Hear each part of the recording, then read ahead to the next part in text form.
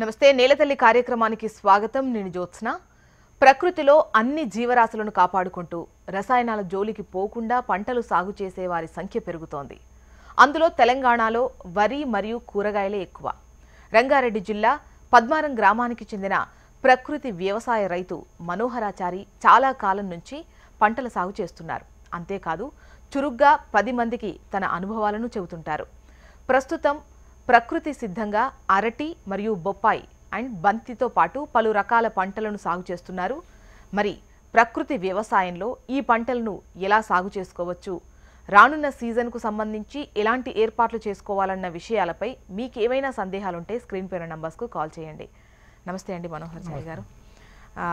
ముఖ్యంగా తెలంగాణలో చూసుకున్నట్లయితే ఈ అరటి పంట చాలా తక్కువగా చూస్తూ ఉంటాము. అందులో మీరు ప్రకృతి వ్యవసాయంలో అరటి సాగు చేస్తున్నారు. ఎలా ఉంటుందండి సాగు విధానం? తెలంగాణలో వాస్తవానికి అరటి పంట చాలా తక్కువ. మనతో పాటు చూసుకుంటే రాయలసీమ కానీ ఆంధ్ర కానీ చాలా ఎక్కువ అరటి పంట విస్తీర్ణము. మనము వ్యవసాయంలో నిలదొక్కుకోవాలంటే మన ప్రాంతంలో డిమాండ్ ఉన్న పంటలు కొత్త రకాలు వేసుకుంటే మనం కొంత స్థిరపడతామని ఆశయంతో నేను అరటిని సాగు చేసినాం. నేను గత 8 సంవత్సరాల నుంచి ప్రకృతి వ్యవసాయం చేస్తున్నాను. ఎలాంటి రసాయనాలు కానీ పురుగు మందులు కానీ వాడము. మేము చేసేది గోదావరి వ్యవసాయము, చవానికో పద్ధతి, ఇలా రకరకాల పద్ధతుల్లో ప్రకృతి వ్యవసాయం చేస్తున్నాము. మిగతా పంటలు లేకనే పోయినసారి నుంచి అరటి పంట పండిస్తున్నాము. అరటి పంట పెద్ద కూలీల ఖర్చు బాగా తక్కువ అరటికి. పురుగులు తెగుళ్ళు కూడా బాగా తక్కువ అరటికి. ఒక పోషకాలు మాత్రం నీటి వసతి పోషకాలు బాగా ఇవ్వగలిగితే అరటి పంట బాగానే ఉంటుంది. కాబట్టి నేను అరటి సాగు చేస్తాను పోయిన సంవత్సరం. అంటే తక్కువ ఖర్చుతో మంచి లాభాలు. ఖర్చు తక్కువ అంటే ఖర్చు తక్కువ ఏం కాదు, కానీ కూలీల ఖర్చు తక్కువ వస్తుంది. కూలీల అవసరం చాలా తక్కువ వస్తుంది. నీటి వసతి బాగా అవసరం, దానికి పోషకాలు బాగా ఇవ్వాలి. ఖర్చు అంటే ప్రకృతి వ్యవసాయంలో మనకి ఇంట్లో ఉన్న వాళ్ళతో సరిపోతుందా అండి? ఇంట్లో ఉన్న వ్యక్తులతో సరిపోతుంది అంటే కూలీలు? ఇంట్లో ఉన్న వాళ్ళంటే ఒక 4 కుటుంబం ఉంటే 5 ఎకరాలు సాగు చేసుకోవచ్చు. ఇంట్లో ఉన్న 5-6 ఎకరాలు సాగు చేసుకోవచ్చు. దానికి పెద్ద డ్రిప్ వేసాం కాబట్టి పెద్ద ఇబ్బందులు లేవు. ఇప్పుడు అరటి పంట వేయాలంటే ముందుగా ప్రకృతి పరంగా చూసుకున్నట్లయితే ప్రకృతి వ్యవసాయంలో భూమిని ఏ విధంగా రెడీ చేసుకోవాలండి? మనం మిగతా పంటలకన్నా భూమిని శుభ్రంగా దున్నుకోవాలి. మనకు అనువైన సమయాన్ని చూసి మనం అరటి నాటుకోవాలి. అరటి నాటుకున్న సీజన్ అంటూ ఏంటంటే మనకు ఏప్రిల్ మేలో ఎండాకాలంలో గిల్లలు రాకూడదు. ఒకటి గాలి వానలు మన భారీ ఎత్తున గాలులు వీచినప్పుడు అరటి పంట గిల దశలో ఉండకూడదు. ఆ విధానం చూసుకొని మన ప్రాంతానికి సరిపోయిన రకాన్ని ఎన్నుకొని మనం నాటుకోవాలన్నట్టు. మనం అరటిని సంవత్సరం పొడవు నాటవచ్చు. కాకపోతే అందులో 2 అంశాలు అన్నట్లు. మనకి ఏప్రిల్ మేలో గెల రాకూడదు మొదటిది. రెండోది బాగా గాలి ఉన్నప్పుడు గెల రాకూడదు. ఓకే. అంటే ఇప్పుడు కొన్ని రోజులు భూమి ఇప్పటి వరకు చాలా ప్రాంతాల్లో చూసుకున్నట్లయితే వందల వేల ఎకరాలు రసాయనాలకు అలవాటు పడి ఉన్నాయి. ఆల్ ఆఫ్ ద సడన్ మనం ప్రకృతి వ్యవసాయం చేస్తే అంత మంచి ఫలితం ఉంటుందంటారా? అయితే ఈ మారే క్రమంలో ఎన్ని రోజులు ప్రకృతి పరంగా మనం భూమిని రెడీ చేసుకోవాలన్నది నా ప్రశ్న. ఇప్పుడు మీరు అన్నది నిజమే. రసాయనికం ఎన్ని రోజులు 40 నుంచి 50 ఏళ్ళ నుంచి బాగా రసాయనిక అలవాటు చేసిన భూములను ఒకటేసారి మనం దీనిలో కన్వర్ట్ అయితే ఏమన్నా తేడాలు వస్తాయా అని వచ్చే అవకాశం ఉంటుంది, కాదనలేం. కానీ మనం తట్టుకొని అన్ని రకాల పద్ధతులు వాడినప్పుడు మనం తట్టుకొని దిగుబడి చేయగలుగుతాం. మనం ఒకటే పద్ధతి కాకుండా రకరకాల పద్ధతులు మన ప్రకృతి వ్యవసాయంలో ఉన్నాయి. అన్ని రకాల పద్ధతులు చేసినప్పుడు మనం దాంట్లో మనం విజయం సాధించగలుగుతాం. దాంట్లో డౌట్ లేదన్నట్టు. ఇక సాగు విధానంకి వద్దామండి. ముఖ్యంగా ఫస్ట్ అరటి సాగు, ఆ తర్వాత బొప్పాయి, వీటికి వెళ్దాము. ఇప్పుడు అరటి సాగులో అంటే ఎకరానికి ఎన్ని మొక్కలు ఏ విధంగా పెట్టుకుంటారు, ఏ విధంగా ఉంటుంది సాగు విధానం? సామాన్యంగా అరటిలో నాటే విధానంలో 6 అడుగుల సాళ్ల మధ్యన 5 అడుగుల మొక్కల మధ్యన, ఇది కరెక్ట్ నా అనుభవపూర్వకంగా ఇది సరి అయిన మధ్య దూరం అన్నట్టు. 6 × 5 ఈ లెక్కన మనకు సుమారు 1400 అరటి మొక్కలు పడతాయి. మనకు మనం నాటడానికి పెద్ద ఖర్చు ఏం కాదు, పెద్ద ఇబ్బంది ఏం లేదు. మామూలుగా 1400 సుమారు ఎకరానికి 1400 మొక్కలు పడతాయి మనకు. ఆ విధానం నాటుకుంటే మనం డ్రిప్ వేసుకొని నాటుకోవాలి మనం మొక్కలు. ఓకే. ఇక విత్తన విషయానికి వద్దామండి. ఈ విత్తనాలలో కూడా దేశీ విత్తనాలు ఉన్నాయి. దేశీ విత్తనాలు మనకు రైతు వారిగా మనకు తెలంగాణలో కొన్ని ఇబ్బందులు. మనకు అది హైట్ ఎక్కువ పెరుగుతుంది, 14-15 అడుగుల హైట్ పెరుగుతుంది. ఇప్పుడు చక్కెరకేళి కానీ కర్పూరకేళి కానీ దేశీ రకాలు.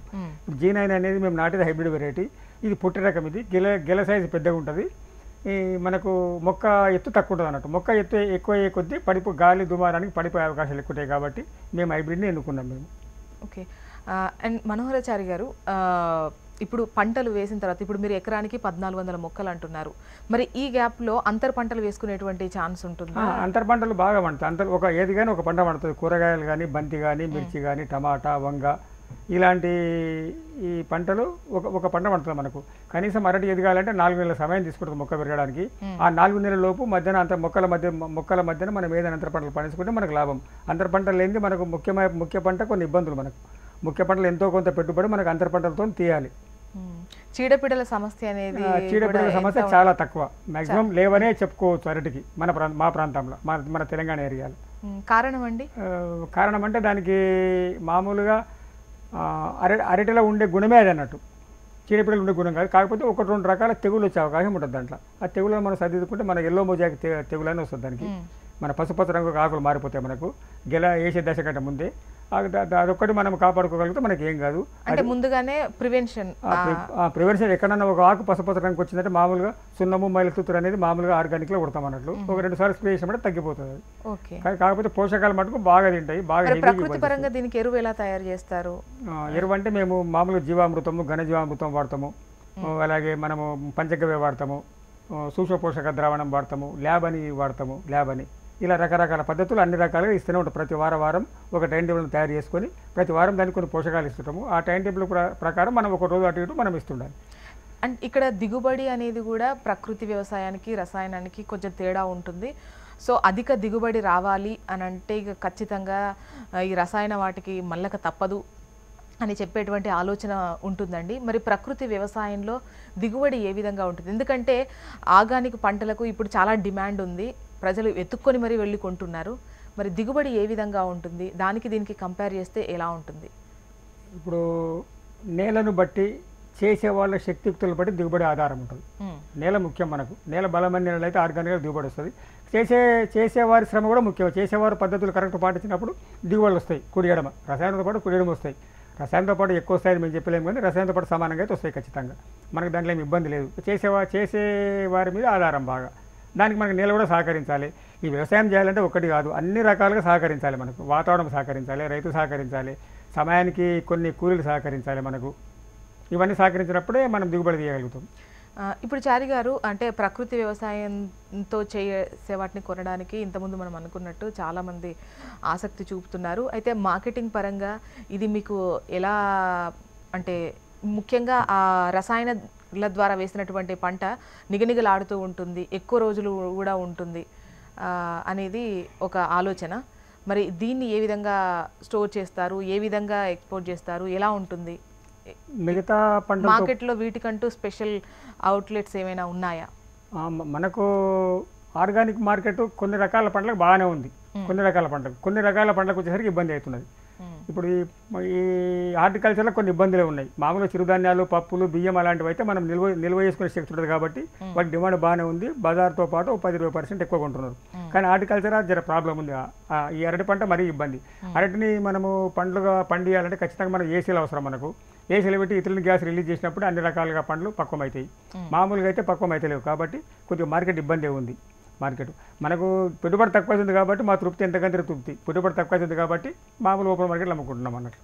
ఇప్పుడు బొప్పాయి విషయానికి వద్దామండి. మరి బొప్పాయి ఏ విధంగా ఉంటుంది? బొప్పాయి సాగు ఎలా చేస్తారు? బొప్పాయికి మార్కెట్ బాగానే ఉంది. ఆర్గానిక్ల మార్కెట్ బొప్పాయి కూడా బాగానే ఉంది. ఆర్గానిక్ల బాగానే ఉంది. ఇప్పుడు ఈ మధ్యన సంవత్సరం నుంచి ఇప్పుడు మనం బయట చూస్తుంటే ఎక్కువ దిగుబడి కనిపిస్తుంది. మార్కెట్లో కూడా ఎక్కువ బొప్పాయిలు కనిపిస్తున్నాయి ఇదివరకుతో పోలిస్తే. అవి చూస్తే అంటే రసాయనాల ద్వారా పండించినట్టే కనిపిస్తోంది. మామూలుగా వాటికి ఏ విధమైన తేడా ఎలా చూడాలంటారు? అది అంతకుముందు కొంత అవగాహన ఉన్న వాళ్ళు అయితేనే తెలుస్తుంది రంగు రుచిలో. దీంట్లో ఎక్కువ మటుకు మనిషి మీద నమ్మకం మీద ఆధారం. నమ్మకం లేనప్పుడు మనం ఏం చేయలేం. మనం ఇప్పుడు ఆ రైతు ఫలాన్ని రైతు ఖచ్చితంగా నమ్మకంగా పండిస్తున్నాను కూడా ఆ రైతు దగ్గర మీరు కొనుక్కోవచ్చు. డైరెక్ట్ మార్కెట్లోకి కొనకుండా కొనేవాళ్ళు రైతుల దగ్గర కొంటే చాలా లాభాలు అన్నట్టు. మీరు కొంత రైతుకు సాయం చేసినట్టు ఉంటుంది, మీకు కూడా నమ్మకంగా తినొచ్చు మీరు. ఓకే, మరి బొప్పాయి సాగు విధానం ఏంటండి? బొప్పాయి సాగు విధానం అంటే ఇప్పుడు 6 నుంచి 8 అడుగుల మధ్య దూరం పెడతామన్నట్టు. సామాన్యంగా ఎక్కువ మటుకు మన ప్రాంతాల్లో పట్టేది తైవాన్ రెడ్ లీడ్ అనే వెరైటీ పెడుతున్నారు. IPP 9 ఉంది, కానీ దాన్ని ఎంత ప్రాచుర్యం మాకు రాలేదు. ఇక్కడ తక్కువ % పెడతారు దాన్ని. ఇప్పుడు 8 నుంచి 6 ఫీట్ల మధ్యన పెడతారు. 7 నుంచి 9 నెలల మధ్యన కాపుకొస్తారటి. దీంట్లో వైరస్ సమస్య చాలా ముఖ్యం. బొప్పాయిల బలం తక్కువ పడుతుంది కానీ వైరస్ ఎక్కువ. దీంట్లో ఆ వైరస్ ఒకటి నివారించుకోగలిగితే దాంట్లో బాగా లాభాలు ఉంటాయి. ప్రకృతి పరంగా ఎటువంటి ఎరువు వేస్తారు? ఈ ప్రకృతి పైపు మామూలుగా మనం ఇప్పుడు మిగతా ఏ పంటలకు ఏదైనా ఎరువులన్నీ ఒకటే విధానం అన్నట్లు. కాకపోతే కొన్ని పంటలకు ఎక్కువ ఇస్తాం పోషకాలు, కొన్ని పంటలకు తక్కువ అన్నట్లు. ఇప్పుడు అరటి దానికి ఇప్పుడు ఎల్లో ఆకుపచ్చ ఆకు వస్తుంది, దానికన్నా ముందే ఉంటుంది అన్నారు. మరి దీనికి ఎటువంటి తెగులు వస్తుంది, దీనికి వైరస్ అన్నట్లు, వైరస్ ఎక్కువ అన్నట్లు. వైరస్ అంటే మనకు దోమ ద్వారా వైరస్ వస్తుంది, రసం పీల్చే పురుగుల ద్వారా మనకు వైరస్ వస్తుంది. రసం పీల్చే పురుగులు ముందు జాగ్రత్తగా అరికట్టుకుంటే మనం వైరస్ కొంతవరకు కంట్రోల్ చేసుకోవచ్చు. మనం వచ్చిన తర్వాత వైరస్ని ఏం చేయలేము. మనం వచ్చిన తర్వాత ఒకసారి పంట తీసిన తర్వాత మార్కెట్కి వెళ్ళే క్రమంలో ఎన్ని రోజులు పడుతుందండి మన అమ్మకము అవన్నీ? అంటే పంట వేసింది మొదలు పంట అది మన చేతికి డబ్బు రూపంలో రావాలి అంటే బొప్పాయికి ఎంత టైం? 9 నెలల సమయం పడుతుంది మనకి ఇంచుమించు. అంటే సంవత్సరానికి ఒకసారే పంట 8 నుంచి 9 నెలల పంట వస్తుంది. అప్పటి నుంచి ప్రతి వారం కటింగ్ అయితే ఉంటుంది అన్నట్లు. ఓకే, అయిపోదు. వారం 10 రోజులకు ఒకసారి మనము పండ్లు అయినట్లు మనం తీస్తూ ఉంటాం అన్నట్లు. అలా సంవత్సరం వరకు కాస్తుంది అట్లా. అంటే ఎన్ని ఎకరాలకు ఎన్ని మొక్కలు పడతాయి, ఏ విధంగా ఉంటుంది విధానం? ఏ విధంగా? ఇప్పుడు 1000 నుంచి 1200 మొక్కలు నాటుకోవచ్చు మనం బొప్పాయిని. ఓకే, ఎకరానికి. అది కూడా 8x6 పద్ధతులు. కొద్దిగా అరటి కంటే కొద్దిగా దూరం ఉండాలి. కొంతమంది 10x8 కూడా నాటుతున్నారు, కానీ కాయ సైజు పెద్దగా వస్తుంది అన్నట్లు. కాయ సైజు పెద్దగా ఉంటే మరి డిమాండ్ ఉండదు. కాయ సైజు 1 కేజీన 2 కేజీల మధ్యన వచ్చినప్పుడే బొప్పాయిల డిమాండ్ ఉంటుంది. కాబట్టి అంటే ఎక్కువ ఉంటే డిమాండ్ ఉండదు, ఎక్కువ ఉంటే మరి కాయ సైజు పెరుగుతారంగా మరీ ఎక్కువ అవుతుంది. 4-5 కిలోలు ఒక్కరు తినలేరు కదా ఒక కుటుంబము. ఆ విధానంలో మన కాయ సైజు మోతాదుగా ఉండాలి. 1.5-2 కేజీలు మోతాదు దాంట్లో. అందుకేనేమో బహుశా మార్కెట్లో చూసినప్పుడు అన్ని ఇంత సైజులోనే కనిపిస్తుంది, సేమ్ సైజులో కనబడుతున్నట్లు. ఇప్పుడు ఒక పద్ధతిలో పండించినప్పుడు రసాయన వాటిల్లో ఒకే సైజు కనిపిస్తూ ఉంటాయండి. అది ఇది ప్రకృతి వ్యవసాయంలో కూడా అలాగే కనిపిస్తాయి. ఎందుకంటే ఇది న్యాచురల్గా ఉన్న వాటిని మనం ఆపలేము. ఇది కూడా అంతే ఉంటుందా అండి? అన్ని ఒకే సైజు వస్తుందా, మీరు సెగ్రిగేట్ చేస్తారా? పంట ఎప్పుడు కూడా ఒకే సైజు రాదు. దాని పంట తెప్పినాక గ్రేడింగ్ చేస్తారు అన్నట్టు. మరి పెద్ద ఒక సైజు, మధ్య తరగతి ఒకటి, చిన్న తరగతి, బాలేని ఒకటి గ్రేడింగ్ చేస్తారు. గ్రేడింగ్ బట్టి ధర ఉంటుంది అన్నట్లు. కంపల్సరీ ఏ పంటనే గ్రేడింగ్ చేస్తారు. గ్రేడింగ్ తర్వాతనే పంట. ఇప్పుడు బొప్పాయికి ఎలా ఉందండి లాభాలు? బొప్పాయి కంటే బొప్పాయి అయితే ఇప్పుడు పోయిన కదా 6 నెలల నుంచి సంవత్సరం నుంచి మరి విపరీతంగా ఉంది, లాభం ఉంది. బట్ డాక్టర్లు చెప్తా ఉన్నారు, ఏ డాక్టర్ తక్కువైనా కూడా వైరల్ ఫీవర్లకు బొప్పాయి ఆకలి తినండి, బొప్పాయి తినండి, మీకు రక్తం. ఒకటండి, మార్కెట్లో డిమాండ్ ఉన్నా కూడా రైతు దగ్గరికి అది చేరట్లేదు కదా. అంటే కొన్ని సందర్భాల్లో మరి రైతు దగ్గర నుండి ముఖ్యంగా ఆర్గానిక్ వాటికి అయితే చాలా డిమాండ్ ఉంది. ఏది ఆర్గానికో ఏది లేదో నమ్మకం బట్టే కొనాల్సినటువంటి పరిస్థితి అయితే ఉంది. మరి డైరెక్ట్ వినియోగదారుడికి కస్టమర్ ఎవరైతే ఉన్నారో వాళ్ళకి చేరాలి అంటే ఎటువంటి పద్ధతులు ఉంటే బాగుంటుందంటారు? ఇప్పుడు ప్రకృతి వ్యవసాయం వైపు చెయ్యాలని చాలామంది చూస్తున్నారు. ప్రకృతి సేద్యం ద్వారా వచ్చినటువంటి పంటని తినాలని కూడా ఇటు వినియోగదారులు ఉన్నారు. ఏ విధంగా ఉంటే బాగుంటుందంటారు? ఇప్పుడు కొన్ని మామూలుగా ఆర్గానిక్ స్టాల్స్ ఉన్నాయి హైదరాబాద్లో. నమ్మకంగా చేసేవి కొన్ని ఉన్నాయి, షాపులు చాలా ఉన్నాయి, నమ్మకంగా కొన్ని ఉన్నాయి. వాళ్ళు అమ్మేది నిజమా కాదా అనేది మేమైతే చెప్పలేము. మా దగ్గర రైతుల దగ్గర అయితే ప్రొడక్షన్ అంతా వచ్చే అవకాశం అయితే లేదు. వాళ్ళు బయట అంతా ప్రతిదీ కోసం దొరుకుతున్నాం మనకు. అది అంతా దొరికే అవకాశం అయితే నాకైతే కొట్టదు అది. కానీ డైరెక్ట్ మీరు వినియోగదారులు రైతులను పరిచయం చేసుకుని రైతుల ద్వారా ఉంటే మీకు మేలు అన్నట్లు ఒకసారి రైతులను. దానికోసం కూరగాయలతో బాగా ఇబ్బంది. కూరగాయలు మేము ఎక్కడో ఉండి మీకు అందియలేము అన్నట్టు. హైదరాబాద్లో కానీ ఎక్కడ కానీ అందియలేము. మామూలుగా బియ్యము, చిరుధాన్యాలు, పప్పులు, ఉప్పులు అంటే మేము ఇవ్వగలుగుతాం. మా దగ్గర తీసుకుంటే సంవత్సరం వరకు నిల్వ ఉంటాయి అన్నట్టు. మిగతా పంటలో కొంత ఇబ్బంది అన్నట్టు. కాబట్టి మీరు డైరెక్ట్ రైతుల దగ్గర తీసుకుంటే రైతులు కూడా మీరు ప్రోత్సహించినట్లు ఉంటుంది అన్నట్టు. అంటే ఇప్పుడు ప్రకృతి వ్యవసాయం ద్వారా ముఖ్యంగా ఈ అరటి, బొప్పాయి వేస్తే మరి రైతుకు ఏ విధంగా ఎక్కువ లాభం ఉంటుంది? బొప్పాయి ఆర్గానిక్లో పోతుంది, అరటి పోతలేదు. అరటికి బాగా ఇబ్బంది ఏర్పడుతుంది. ఆర్గానిక్లో ప్రకృతి వ్యవసాయం ద్వారా పండించి అమ్మడానికి అరటిలో కొంత ఇబ్బంది. తేడా ఉంటుందండి సైజులో వాటిల్లో కూడా? ఖచ్చితంగా తేడా ఉంటుంది. రుచిలో చాలా తేడా ఉంటుంది. ప్రకృతి వ్యవసాయం ద్వారా పండించింది కానీ మిగతా రసాయనం పండించిన దానికి రుచిలో మటుకు తేడా చాలా ఉంటుంది. మనము కొద్ది అనుభవంలో అయితే రుచి చెప్పవచ్చు ఆర్గానికా కాదా అని కొన్ని జాగ్రత్తగా పరిశీలిస్తే. ఓకే, మీరు ఇప్పుడు సుమారు 5 ఎకరాల్లో వేశారండి అరటి? 8 ఎకరాలు ఉంది. ఇప్పుడు 8 ఎకరాల్లో అరటి వేశారు. దిగుబడి ఏ విధంగా ఉందండి? అంటే 4 నెలల కోసం ఒకసారి తీస్తా అని చెప్పారు కదా. బొప్పాయి వేరు, అరటి సంవత్సరానికి ఒక పంట వస్తుంది. సంవత్సరానికి ఒక పంట సంవత్సరానికి. సో సుమారు 25 టన్నుల వరకు వచ్చే అవకాశం. సుమారు మనం మంచిగా వేసుకుంటే 20 నుంచి 30 మధ్యన వస్తుంది. సరిసగటు దిగుబడి 25 టన్నులు ఒక ఎకరాకు. మామూలుగా 10 రూపాయలు పోయింది ఎకరా కంటే 2 లక్షలు వస్తాయి మనకు. ఆర్గానిక్లు అమ్ముకుంటే చాలా లాభం. ఆర్గానిక్లో 18 రూపాయలు కొంటారు, కానీ ఆర్గానిక్లు అంత పెద్ద మొత్తం అమ్ముడు పోవడం లేదు. కొనేవాళ్లకు మాకు మధ్యన గ్యాప్ ఏర్పడ్డది. కొనేవాళ్ళు ఎవరు మాకు తెలియదు, అమ్మేవాళ్ళు ఎవరు వాళ్ళకి తెలియదు. ఈవెన్ రసాయనాలతో పోలిస్తే ప్రకృతి వ్యవసాయంలో ఖర్చు కూడా అంత పెద్దగా రాదనుకుంటాను. తగ్గుతుంది, తక్కువ ఖర్చు వస్తుంది. శారీరక శ్రమ ఎక్కువ ప్రకృతి వ్యవసాయంలో, అది రిస్క్ అనేది ఎక్కువ ఉంటుంది. ఇప్పుడు ఎరువులు అంటే కొన్ని రకాలవి కొన్నింటికి, కొన్ని చీడపీడలకు, కొన్ని రకాల వైరస్లకు ప్రకృతి వ్యవసాయ పరంగా పరిష్కారం లభించేదేమో అని చెప్పేసి రసాయన వైపు తొందరగా దానికి ట్రీట్మెంట్ ఉంటుంది అని చెప్పేసి అటు మల్లుతూ ఉంటారు కదా. అది ఎంతవరకు కరెక్ట్? అండ్ ప్రతిదానికి ఉంది అనడానికి ఏ విధంగా తయారు చేసుకునేటువంటి అవకాశం ఉంటుంది ప్రకృతి సేద్యంలో? ప్రతి దానికి మందు ఉన్నది. కనీసం మనకు 75-80తో పోలిస్తే ఇప్పుడు రసాయనాలు లేవు. అప్పుడు కూడా అన్ని రకాల పంటలు పండి 70-80 లోపు మేము కూడా అప్పుడు చెరుకు, పసుపు, అల్లము, వెల్లుల్లి ఇలాంటి పంటలన్నీ పండించినాం అన్నట్లు. అది ఈ మధ్యన నేలను మనం అలవాటు చేసినాం కాబట్టి అవి అలవాటు అవుతున్నాయి. మన కొట్టాలనేది ఒక భ్రాంతి, ఒకసారి మందు కొట్టిన దగ్గర పంట వండాలని. వాస్తవానికి ఇప్పుడు వరి పంట వేస్తే కూడా 5 నుంచి 6 సార్లు మనం స్ప్రే చేస్తున్నారు రసాయనాలు, అయితే కానీ వరి పంటలేదు. మొన్నటి వరకు కూడా మా ప్రాంతంలో వరి పంటకు మనకు కెమికల్స్ అనేది వాడే అవసరం లేదు, పురుగు మందులు వాడలేదు. ఈ మధ్యన వాడుతున్నారు, మనం వాడుతున్నాము, అవి అలవాటు అయిపోయినాయి బాగా. వాటికి కూడా ఈ రసాయనాలకు కూడా పురుగు కూడా బాగా అలవాటు పడిపోతున్నట్లు. దాని నుంచి ఇబ్బందులే భవిష్యత్తులో, రసాయనాలతో ఇబ్బందులే భవిష్యత్తులో. ఇప్పుడు కొన్ని రకాల కోరోజిన్ లాంటి మందులు కూరగాయలకు వాడకూడదు, అయినా రైతులు వాడుతున్నారు, మార్కెట్కి తెస్తున్నారు, తినేవాళ్ళు తింటున్నారు. అది స్లో పాయిజన్, బాగా నిదానంగా ఆరోగ్యాలని పాడయ్యే కారణం కూడా ముఖ్యంగా అదే అన్నట్టు. కూరగాయలు మరీ డేంజర్. కూరగాయలు మంచి హెవీగా మన ప్రభుత్వం నిషేధించిన మందులు కూడా స్ప్రే చేస్తున్నాం. అసలు నిషేధించిన మందులు మార్కెట్లోకి వచ్చినా ఎటువంటి చర్య తీసుకోకపోవడాన్ని ఏమంటారు మీరు? ఏదైతే నిషేధం ఉందో దానికి డిమాండ్ పెరుగుతుంది. పెరుగుతుంది ఖచ్చితంగా, దాన్ని రేటు పెంచేస్తారు. డిమాండ్ అంటే ఇప్పుడు మాకు గ్లైసిల్ అని ప్రభుత్వం వారు నిషేధించారు, అది ఆల్రెడీ మార్కెట్లో దొరుకుతున్నది. అది 300 600 అయింది. కానీ దాని మీద ఎటువంటి చర్యలు తీసుకుంటారు? చర్యలు అంటే ఎవరు అమ్ముతారు, ఎక్కడ పోతారు అంతే. ప్రభుత్వం మటుకు ఎన్ని రకాల దృష్టి, రైతులు కూడా కొంత అవగాహన ఉండాలి కదా. ఈ మందు వాడితే ఇంత నష్టం ఉంది మనకు అనేది కూడా మాకు కూడా కొంత. రైతులకు ఎలా తెలిసేదండి ఆ గ్లైసిల్ మందు నిషేధింపబడింది అని చెప్పి? అన్నీ ఇప్పుడు ప్రచార సాధనాలు ఉన్నాయి అన్ని రకాలుగా. ఇప్పుడు అందరూ కూడా బాగా యాక్టివ్గా తయారయ్యారు. రైతుల దగ్గర కూడా మామూలుగా మనకి టీవీలు కానీ, రేడియోలు కానీ, వాట్సాప్లు కానీ అన్ని రకాలుగా అందుబాటులో వచ్చినాయి. మ్యాక్సిమం చాలామంది రైతులకు తెలుసు. ఇప్పుడు అరటికి చూసుకున్నట్లయితే మీరు ముందుగా చెప్పినట్టు అంతర పంట వేసుకోవచ్చు, కానీ ఇక్కడ చూసుకున్నట్లయితే కూలీల సంఖ్య ఎక్కువగా అవసరం ఉండదు అని చెప్పారు కదా. అంటే పోషకాలు, వాటర్ ఇచ్చినట్లయితే అరటి పంట మంచి దిగుబడి వస్తుంది, ఈజీగా చేసుకోవచ్చు అని చెప్పారు. మరి అంటే ఎంత నీరు అవసరం అవుతుందండి ఒక ఎకరానికి చూసుకున్నట్లయితే ఒకసారి దిగుబడి రావడానికి? మామూలుగా నీళ్ళని బట్టి ప్రతిరోజు 2 నుంచి 3 గంటల నీరు డ్రిప్ ద్వారా అందించి సరిపోతుంది మనకు. చలికాలం అయితే నీరు తక్కువ పడుతుంది, వర్షాకాలం అయితే అసలు అవసరం ఉండదు. మనకు ముఖ్యమైన సమయం అంటే మార్చి, ఏప్రిల్, మేనే మనకు నీటి ఎద్దడి సమస్య మనకు. మరి ఏప్రిల్, మేలో చాలా ఉంటుంది మనకు. చలికాలం నీరు ఏ పంటకైనా నీరు చాలా తక్కువ అవసరము. వర్షాకాలం అయితే మనకు ఈ మన మిట్టపాయలకు, హార్టికల్చర్కి మనకు నీళ్ళు అవసరం లేదు, పెట్టే అవసరం లేదు. మనకు మార్చి, ఏప్రిల్, మేలో నీళ్ళు ఉంటే మనం పండించుకోవచ్చు అంటారు. ఏప్రిల్, మేలో రోజు 2 నుంచి 3 గంటలు ఇవ్వాలి డ్రిప్ ద్వారా. ఇక మీరు అంతర పంటల్లో ఇప్పుడు బంతి ఇవన్నీ వేస్తారా? ఉన్నాయి, ఇప్పుడు బంతి ఉంది. ఇప్పుడు దాంట్లో ఇప్పుడు బతుకమ్మ పండుగ కాబట్టి బతుకమ్మ ఇప్పుడు వచ్చేది దీపావళి, ప్రతి పండుగకు పూలైతే ముఖ్యంగా బంతి పువ్వులైతే చాలా డిమాండ్ ఉంటుంటుంది.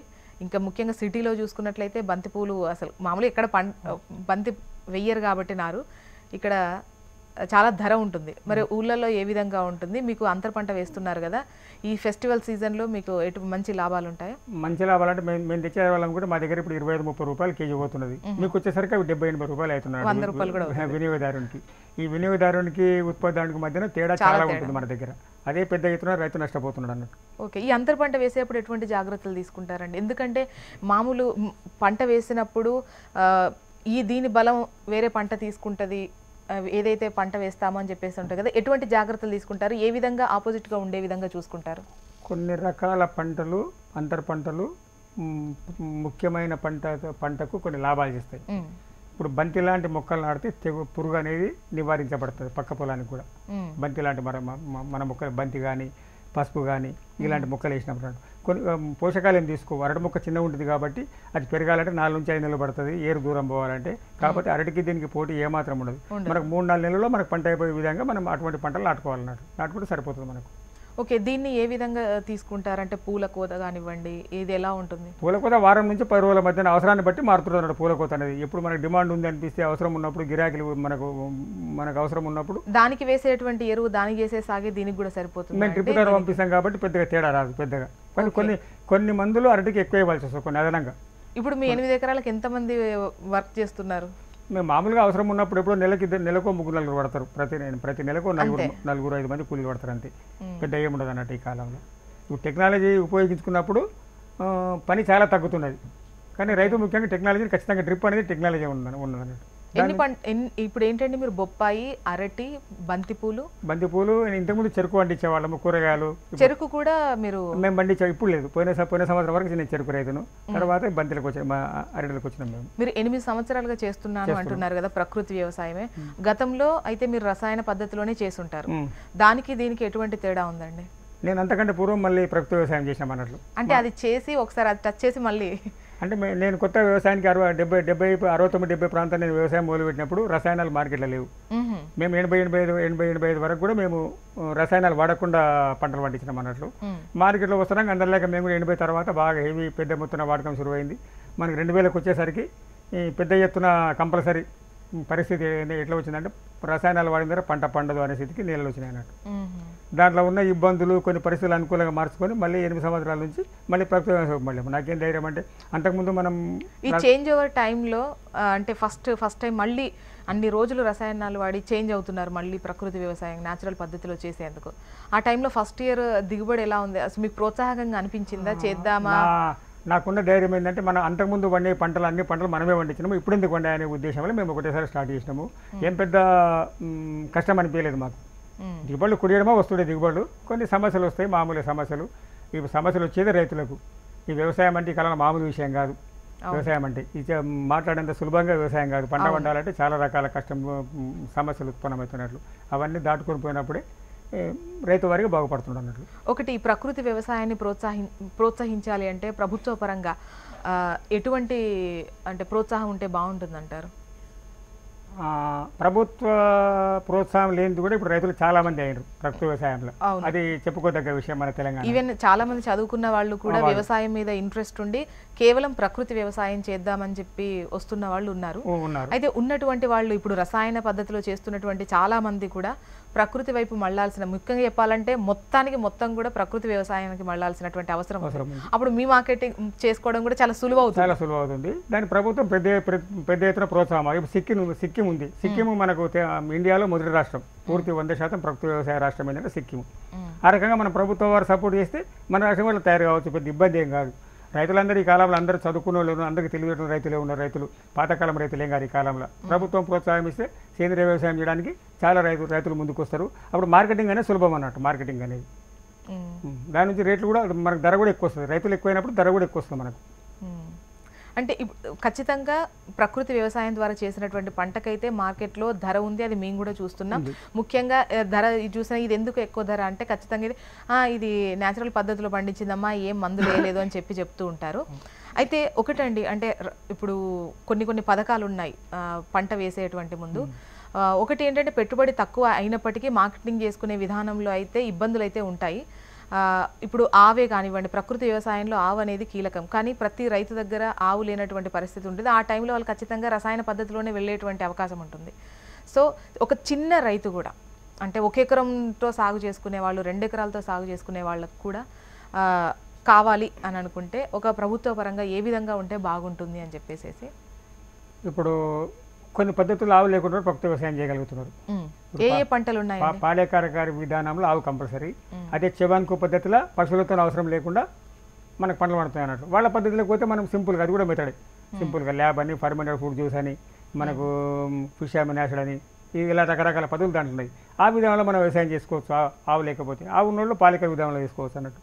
మనకు వసతులు చాలా ఉన్నాయి, చేయాలనుకుంటే మార్గాలు మనకి ఇప్పుడు చాలా ఉన్నాయి. మార్గాలు మనం మనం నిర్ణయించుకోవాలి, మనం చేయాలని నిర్ణయించుకోవాలి. ఇప్పుడు పాలేకరతో పాటు ఎన్ని పద్ధతులు వ్యవసాయ మన దగ్గర అయితే 2 ఎక్కువ, పెద్ద మొత్తాలు 2 ఉన్నాయి. పాలేకరతో ఒకటి, చౌహాన్ క్యూది ఒకటి. దక్షిణ కొరియా అయినా మన పాలేకర్ లేక అయినా వాళ్ళ ఇద్దరు బాగున్నాయి అన్నట్టు. మన ఏరియాలో ఎక్కువ పెద్ద ఎత్తున ప్రాచుర్యం ఉన్నాయి 2 ఇప్పుడు.